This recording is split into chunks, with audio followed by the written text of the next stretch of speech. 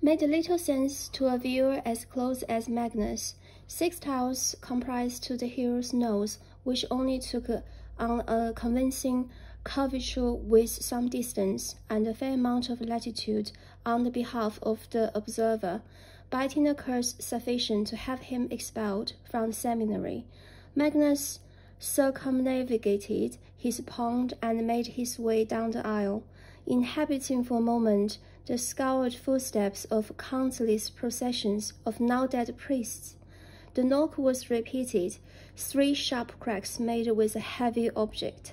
Magnus conjured the image of the leaden pommel of a sword until he remembered the hammer cast in bronze that was fixed to the left-hand door.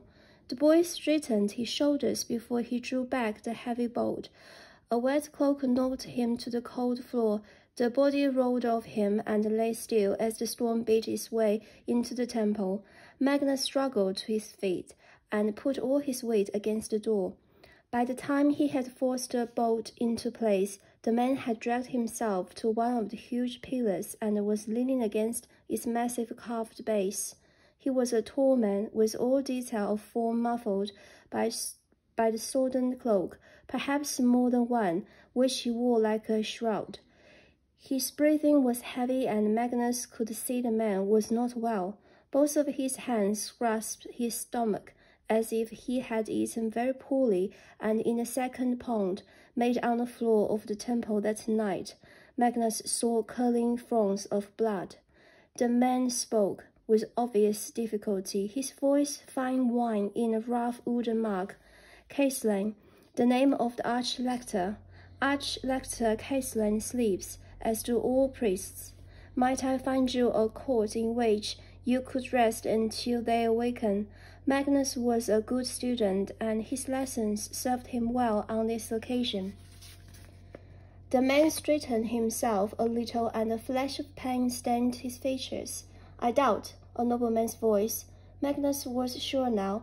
I will see the dawn. The boy could not deny that, from the size of the stream of blood, which was noising its way to a drain beneath the water, the man was unlikely to wake from sleep.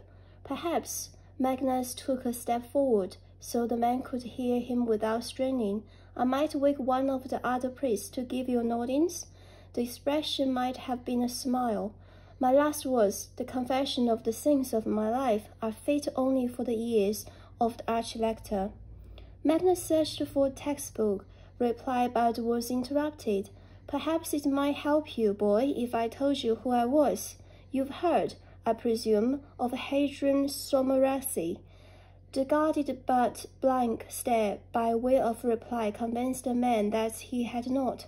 The man sighed and licked a fleck of blood from the corner of his lip. The taste was enough to carve an expression from the hard muscles of the man's face. He continued, the names coming out with the measured curiosity of a man more used to hearing them than speaking them. The Teething Wasp, the Thousand Faces from Margarita, the Coffin Builder. There are other names. Ah, recognition. You are he. I am. A pause. And I wish, before I go kicking and screaming into more blessed company, to purify my soul of the stains which are upon it. Can you be sure any lesser priest is so enamored of your God that he can grant me that absolution? And boy, are you the one to deny the Arch-Lector the greatest confession your cult has taken in his lifetime? There is a certain dignity lent to a man, even a dying man, who asks questions which cannot be answered. Magnus walked quickly from the navel of the chapel and followed a route which he knew well but seldom traversed. One must pause for thought, to find resolve for action before waking the Arch-Lector of the Temple of Sigma and Nun. Magnus waited for several long moments, with his small face cocked before the door. The distance it had to cross was hardly the length of his forearm, but any distance crossed for the first time is a journey in darkness. Magnus had to knock twice before a voice came from inside. Your Holiness, a man is here.